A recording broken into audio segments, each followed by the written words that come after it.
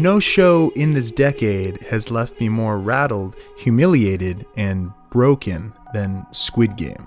It approached the classic death game story with more nuance to make it feel more visceral. Squid Game went above and beyond by exploring the theme of self-preservation and plunged into the dangers of the modern hyper-capitalist structure that we find ourselves suffocated by today. Similar to Parasite, Squid Game dismantles capitalism along with the mind of the viewer.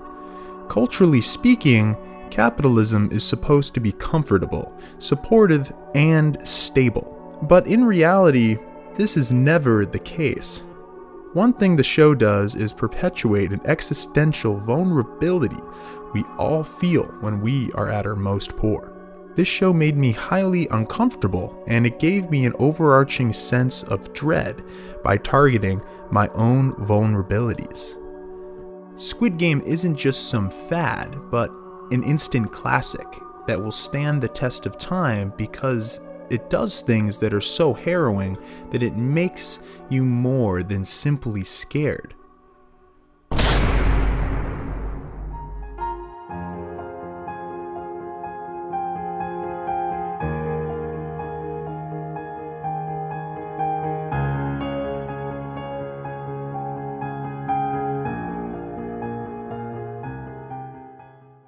If you haven't seen it already, Squid Game is about hundreds of people in South Korea who are all in debt that agree to play children's games, and whoever loses gets killed. The last person standing wins a tremendous amount of money. Squid Game orients itself in the bitter certainty created by death. The thing about death that Squid Game shows is that nothing can truly prepare you for it. And no episode had more important character deaths other than episode 6, Gganbu. Emotionally speaking, aside from some of its more unorthodox moments, NANI? This episode is structured in an extremely impactful way that feels more relatable and human. The deaths in this episode have a bluntness that hits the viewers to their cores. Ali's death was particularly startling because he was a lesson that kindness and a good heart only take you so far before someone stabs you in the back. He represented everything good and naive in humanity, but was rightfully twisted and destroyed by the superior character in every way, Sang-woo. Ali was so nice, innocent, and amazingly brainless. One of the biggest reasons why Squid Game rattled my psyche was because the main character, Gi-Hun, was so relatable. The most terrifying psychological horrors have protagonists that you can resonate with. And Gi-Hun is very relatable. Many people would have gone for the sand option in the end fight as well because the majority of society are pussies. Also, Gi-Hun is a NEET. The definition of NEET is not seeking education, employment, or training. Gi-Hun, being a NEET, touches on the uncomfortable truth that many Zoomers are facing today. And that, my friends, is your mom getting the wrong tendies for dinner tonight. And maybe the only thing more terrifying than your chicken tendies getting cold is racism, which Squid Game has plenty of. Here is a trigger warning because we are about to get into some seriously disturbing stuff about this show. Squid Game is incredibly racist. There are no black people or gay people to be seen. It made many sick to their stomach, but at the very least, the white people are portrayed as evil, as they should be. The white people in the show are the VIPs, and they are evil to their core. The next few minutes were some of the most incredibly raw, provocative, and cosmically terrifying things I have ever experienced on television. It's unpleasant, but not tasteless. The VIP's performances were truly some of the scariest performances of a lifetime. And I remember genuinely wanting to turn off my television because my sides hurt so much it left me sweating, shaking, and confused. Some of the lines they said were so well delivered, it stayed with me for weeks, just ringing endlessly in my head. Oh, it's such a beautiful number, 69. Oh, you dirty dog. There is some chilling symbolism in Squid Game. One of the first ones that comes to mind has to be Gi-Hun's player number, 456. This number is a very important one because he won 45.6 million won at the horse races near the beginning. He became the 456th player in the games, and finally he won 45.6 billion won. The article 456 angel number meaning and symbolism puts it well. Receiving an angel number means that you are far luckier than the average person. Angel numbers are shown to you by angels and ascended masters. They want to improve your life and ensure that you are doing the right things that make you closer to your life goals and purpose. Gi-Hun finds his purpose with the help of his guardian angel in the form of the old man, and that is to bet on other people's lives just like him. Another piece of haunting symbolism comes in the form of color. We see red and blue come up a lot in Squid Game. Most importantly, at the beginning, when the contestants have to either pick the blue or the red square in a game similar to Pog called Gyakji. Gi-Hun picked blue at the beginning because he is what is known as blue-pilled. Basically, Gi-Hun cared too much for his ungrateful daughter near the beginning and was in blissful ignorance of how his life could be better if he just ignored her. But by the end, the businessman red-pilled him on not caring about his family anymore due to pure rage. So dyeing his hair red and transitioning into a woman represented him finally taking the ultimate red pill. The shapes in Squid Game have also been a huge mystery to the community, but it's time to unveil the true meaning behind them. It is simple, really. Look at the symbols next to the PlayStation controller. See the similarity? Well, these shapes connect Squid Game to video gaming. It all makes sense when the fifth game was actually supposed to be Super Smash Bros. Melee for the Nintendo GameCube, but they had to reshoot the scene due to copyright issues with Nintendo. The eerie symbolism of the contestants walking through the bright staircases represents how we are all just cogs in the machine known as the capitalist society we live in today. Squid Game proves that it is an objective truth that all rich people are inherently evil and should be burned and tortured for the sole fact that they are rich. Maybe instead of watching Squid Game, Jeff Bezos should light himself on fire with the incendiary tears of the proletariat. To illustrate why the message of Squid Game is so chillingly brilliant, let's take a look at a modern example of capitalism gone too far, in the form of Hopper from A Bug's Life.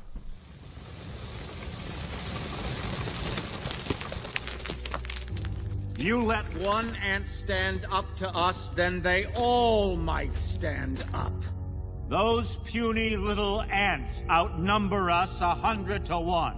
And if they ever figure that out, there goes our way of life. It's not about food. It's about keeping those ants in line. Hopper is exactly what is wrong with capitalism. He pushes down the helpless ants, similar to how the rich keep the wagey in the cagey. We need communism to keep inhumane capitalists down. Hashtag eat the rich. If we just abolished capitalism, all of Gi-Hun's issues would be solved. He would have universal health care for his mom. His daughter wouldn't need to move away because her new daddy wouldn't need to go to work in the United States. He would be able to fuel his gambling addiction, feed this cat a lot more, and could buy all the red hair dye he could ever need, and continue to not give his daughter a penny of any of his money. Squid Game represents how the rich control us and watch us play the rat race. And that is why today's sponsor is so important. Island VPN allows you to save the money that would otherwise go into the slimy rich's pockets. Island has servers in only one country, diminishing your Netflix catalog to include only 7 titles. Island VPN's access to far fewer Netflix shows might seem like a bad thing, but it actually helps you decide easier. Also, it will make hackers not want to touch any of your information in fear of looking sus. All you have to do is switch your location to Penn Island, and you will have access to anything located on Penn Island. Out of all the VPNs I've used, Penn Island is by far my favorite. Penn Island kindly provided me with the promo code I love Penn Island that gives you 1 hour free and 0.5% off. So if you're interested in only watching a show or maybe a film exclusive to Penn Island, use my promo code and click on my link in the description to download Penn Island today. Despite what the critics may say, the only way to get the full terrifying immersive experience of this allegory for the dangers of modern hyper-capitalism is to watch the dub. Watching the dub is essential to understanding why Netflix decided it was going to be at its most meta for this new hit show. Netflix reinforced the critique of capitalism when their staff made the dub by just asking the interns at Netflix to sit down and record it in one sitting. Need you, old man, can't you see that? Get up!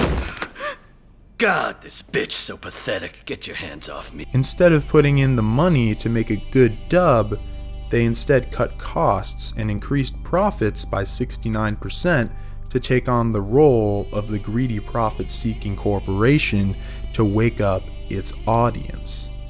I'm usually let down by Netflix, but this is on a whole other level. Bravo. Damn, number 69 ain't here. Stop jerking off. Shit, he's already come. No.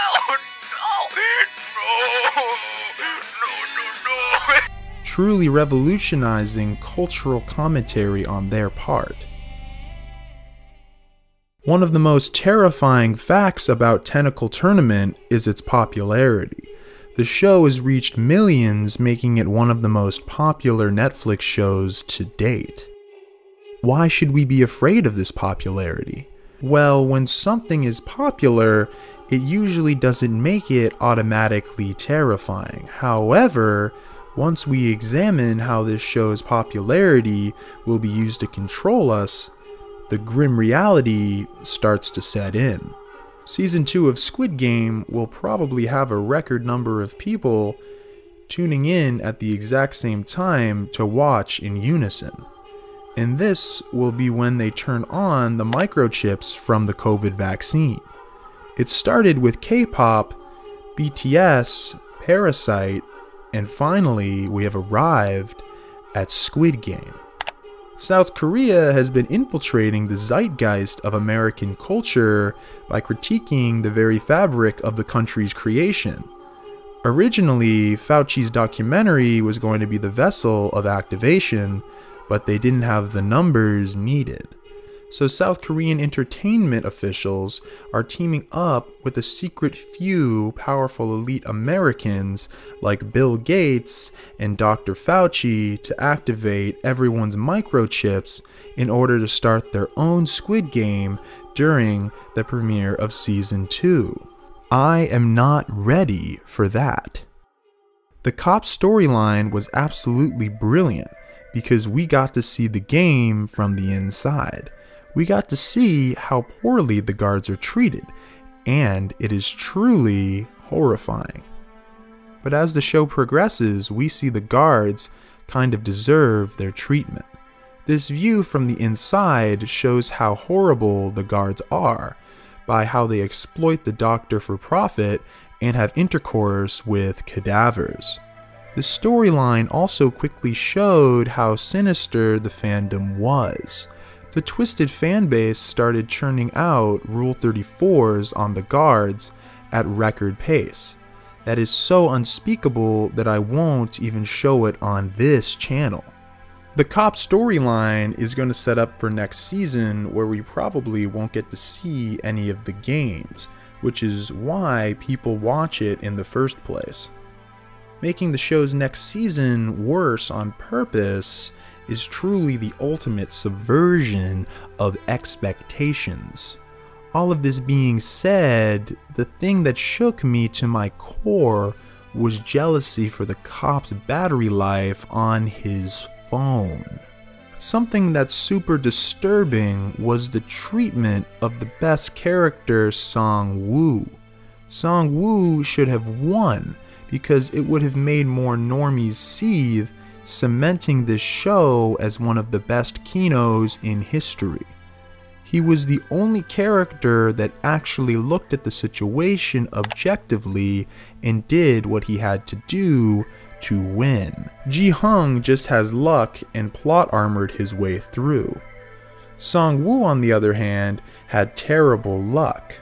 Imagine having sex with some United States chicks, they steal your money and frame you. Then you get accepted into the death game to gain back your rightful fortune, only to be held back by your best friend who won't get off his moral high ground. The most disturbing thing about Squid Game by far is the unfair treatment of my waifu Byok.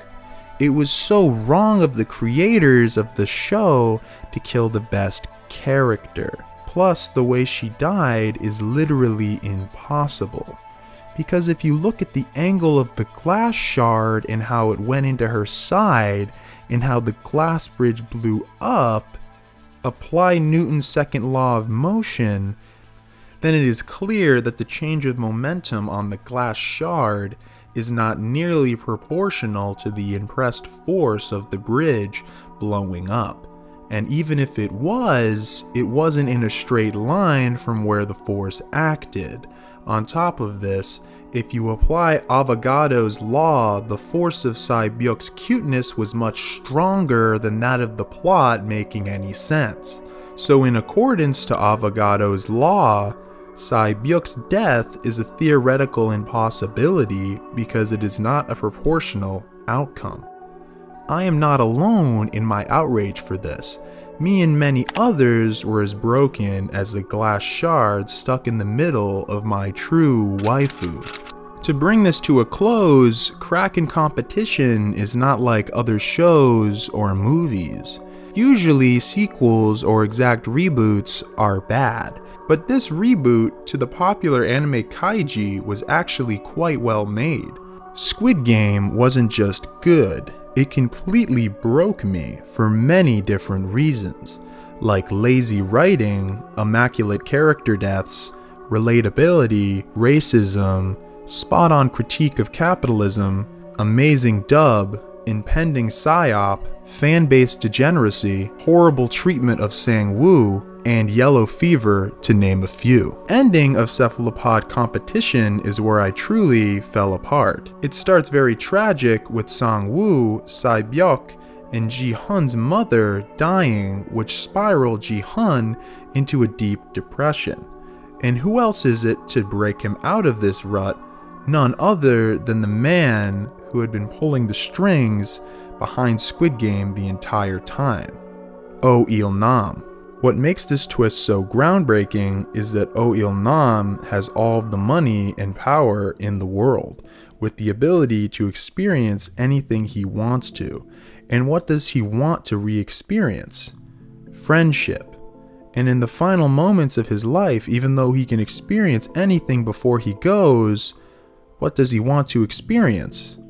Well, the thing that made him actually feel something for the first time in a while. Betting on someone's life one more time in the presence of his Gganbu, Gi-Hun. He was simply rich and bored and taught us to never blindly trust boomers because they're hella sus, on God, no cap. Oh Il-nam died before being proven wrong. He died fully convinced he was right and was spared a second of self-doubt about what he did. This is what did it. This is what broke me.